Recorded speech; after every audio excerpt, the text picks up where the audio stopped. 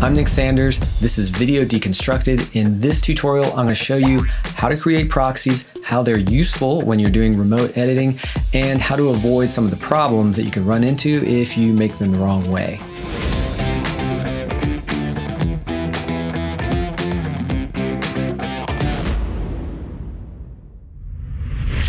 Okay, for this example project, we have a folder of clips that are all 4K files. We've got 10 clips we're going to use just as an example, and I've got them in a folder called Original. We're going to make a folder for the proxy files. And let's say we've been given a LUT by the DP, and let's say this project is for Nissan. I just grabbed this off the web. So let's bring our files into Premiere and take a look at the frame rate, which we see is all the clips are at 23,976. And then if we scroll over, we can see that, yes, they are 4K files. And one of the great things about working in Premiere is you can edit with the raw files. We could bring these into a sequence and start editing right away. But in this case, we're going to create some proxy files so that we can edit faster. And maybe this is a massive edit and you need to send the proxy files out to numerous editors that are going to work on different parts of the project. So we're going to go over into Media Encoder, and we can take our original clips, drop them in there. And this is defaulted to match source high bitrate, which is fine. And we're going to customize that to add a few extras on that you might be asked to do for a client. One thing to keep in mind is that, remember, as we saw in Premiere, these movie files are 23,976 and the resolution is 4096 by 2160. We want to keep that exactly the same when we make these proxy files. We also want to keep the name the same.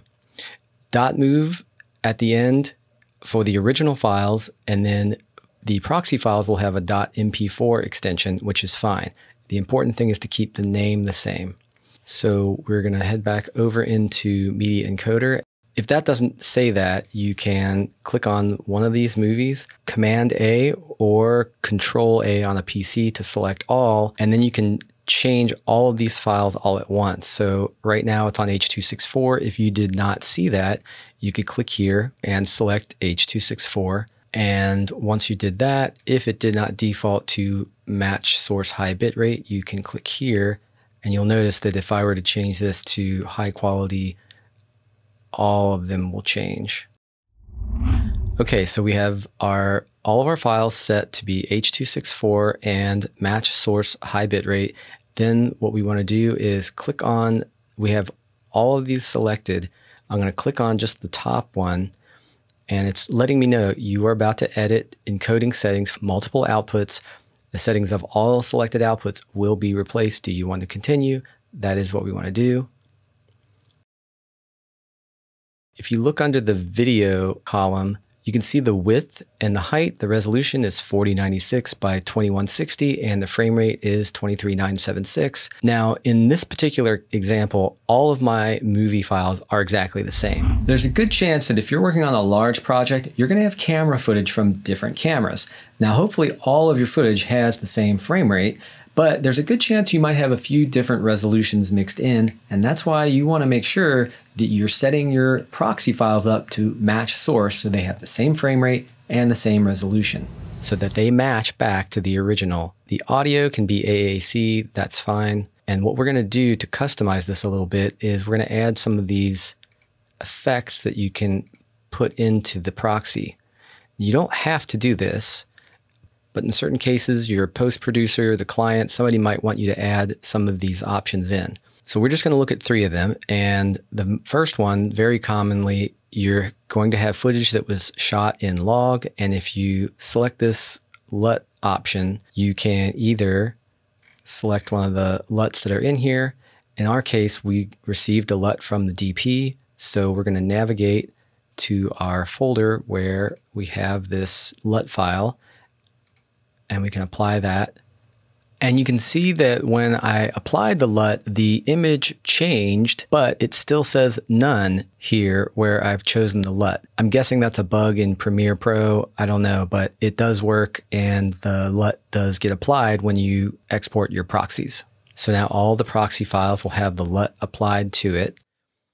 We're also going to, let's say that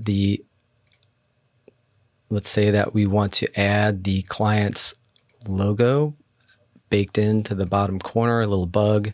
You can choose a file and we can place that.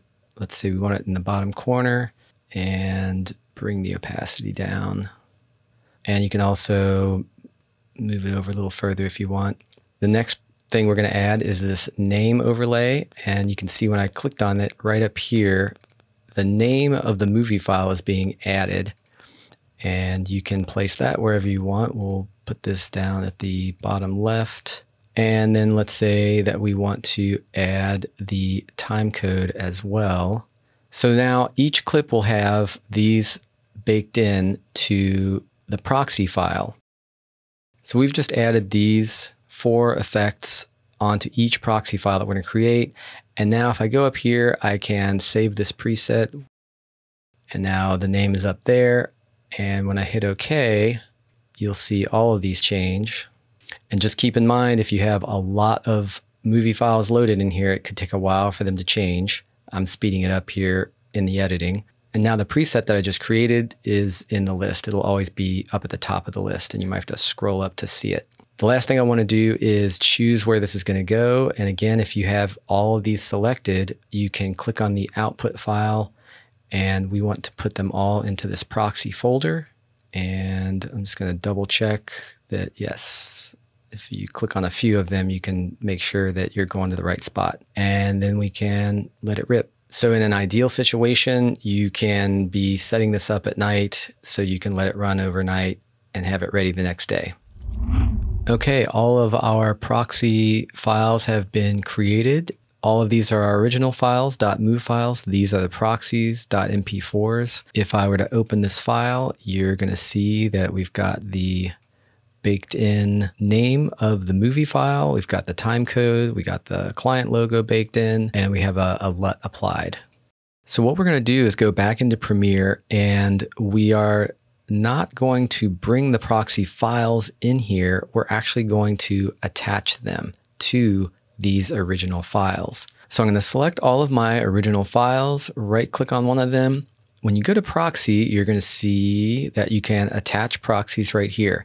You also have this create proxies, and you can see that I can choose the proxy settings, and it'll even put it right next to the original in a proxy folder. So this is another way to create your proxies. I prefer to do it through Media Encoder, where you have a little more control. So this is just a personal preference, but you can do it through here. What we're going to do though is right click on our media, attach proxies. So when your attach proxies window opens, make sure you pay attention here to your match file properties.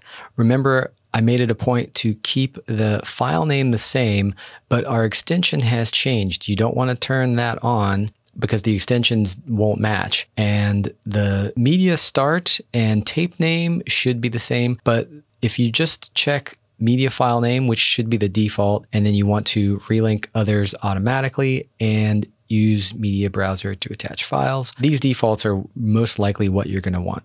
I'm going to click on attach, and we're going to navigate to the proxy folder right here. And you can see up here, it says the movie file is C004. That's this one right here. Okay. And it should attach all of them. And if you right click up here in your metadata columns, go to Metadata Display, open up this first drop-down menu, and then scroll down, and you've got proxy file path, proxy media file, and then here you have proxy. So you can turn all of those on. If I hit OK, now when I scroll over, you can see under proxy, it says attached. So that gives you that layer of confidence that you have set things up correctly, and then you've got the file path here as well. So if you remember, our movie files are 4K files. Let's say for this example, we're editing a 1080 project. So I'm going to create a new sequence, and we'll just grab a 1080p 2398 project. And I'm just going to drop all of these movies in here. I'm not going to change. I'm going to keep the existing settings. So right now, we're zoomed in on this clip, and if I select them all, I can right click and we'll just set to frame size. I know that we're looking at the original clip because I don't see the baked in logo. I don't see the time code, the name of the file. And what you're going to want to do is add the toggle proxies icon to your toolbar here. And you can do that by clicking on the button editor and look for this logo right here, toggle proxies. And it can be confusing. It looks like this comparison view. You can recognize it by the arrows going from one to the other. So now if I click on this, it'll turn blue, and you can see we've got the LUT added, we've got the file name, the time code, and the client logo baked in, and that switches everything. All the files have been switched over, and then I can go right back with a click of the button. So that way you can check if something is in focus. You might not be able to tell when you're looking at a proxy. It's nice to be able to go to the originals. I recently worked on a project where they shot everything in Los Angeles. I was going to be editing in Portland. They needed to get the files to me quickly, so they took the large files, made proxy files, which are going to be smaller. I was able to download them over the internet quickly and easily and start editing. And then they were able to send me the huge files, the original footage, on a hard drive, and I got that a few days later. So it's sort of a reverse of what we just did. You might run into the exact same situation. So in this case, I'm going to import the proxy files first. Let's imagine that I do not have the originals. I download these over the internet, and I'll just say that this is my edit. You can see these are the proxy files. And notice when I click on this toggle proxies, it's not going to do anything because these are not connected. If I scroll over here to that column that we were looking at, proxy, so there's nothing happening there. And notice that all of these files here say .mp4. So after we do this process, you're going to see that they automatically switch over to .move because we're going to be connecting the full res media. Right click, go back down to proxy, and you're going to say reconnect full res media. Go to attach and navigate to the original clips. So we're basically doing the same thing, but instead of saying attach, we're saying reconnect full res media, hit OK. And now when we go over to our proxy column, we've got attached, and notice here it says .move, whereas before it said .mp4. Now, if I look up here in the window, we can see that we've got it's definitely looking at the proxy footage with the logo and the time code. And then if I turn off the toggle proxies, there's our original footage. So now our edit is seeing the original footage, and we can toggle back and forth. So one thing you might want to do is rename your folder over here. In this particular example, I had called the folder proxy that had all the proxy files in it. And now, as you switch back and forth, these names don't change. So if you just generically call your folder video or something else footage, it won't confuse you later on, or somebody else who might be working on the project as well. So remember I told you that you want to make sure you keep your frame rate and your resolution the same when you go to make your proxies. The proxy file should have the same resolution and the same frame rate as your original movies. And I'm going to show you an example of some of the problems you can run into if you don't adhere to that advice. Let's just take one of these movies, So remember, these files in this example are 4096 by 2160. And in our example, we're making an edit that's going to be 1920 by 1080. So if you were to make the mistake of not matching the source, let's say you assume, well, since I'm making a 1080p file, that's my final output, I'll just make the proxies 1920 by 1080. For this example, I'm just going to add the name overlay, and we'll just put that in the middle, just so we can easily identify the proxy file from the original. And I'll put this just in the root level. So let's imagine the same scenario where you've downloaded proxy movie files to edit with, and you're working on them for a few days before you get the original movies. So I import this proxy movie, and remember, we know that the edit is going to be 1920 by 1080. So we'll just start our sequence 1920 by 1080. And let's imagine we drag this in, and we know that this is the proxy. We've got the baked in name there. And let's say you wanted to scale this up.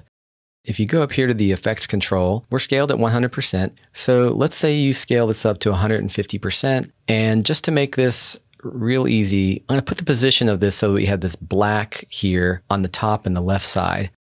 And then I can take a picture of this. So now I'll drag that out here to hold on to. And let's say you've done editing for 2 days, 3 days, then the original files get sent to you on a hard drive, and you're going to connect them. So we'll do the same thing we did before. This is our proxy file, the .mp4 file. I'm going to right click, and remember, we're going to reconnect full res media, attach, and the original, we're looking for the number 9 file. Go to original, and here it is here. Hit OK. And now notice it's become a .mov file. And if we scroll over to that proxy column, it does say attached. But right now we're looking at the photo. I've dragged the photo into the timeline here that we took a picture of. But when we go over here, this is our edit. And that does not look correct. That's what it's supposed to look like. And if we click over here on our toggle proxy, the proxy comes on, but it's in the wrong position. So what's happening is the position and scale that we applied to the 1920 by 1080 proxy is being applied to a much larger file. This file here that's 4096 by 2160. So hopefully that will help you understand why you want to make sure your resolution matches between your proxy and your original files. I also mentioned the frame rate. I won't go into an example of that, but you can imagine if you have original footage at 2398 and you accidentally make it 25 or 2997, the speed of your video is going to be different. And then when you switch back from proxy to original, it's just not going to match up, and you're going to have all kinds of problems. Thank you for checking out this tutorial. Please subscribe and like it if you like it. Let me know if you have had any proxy creating nightmares in the comments below.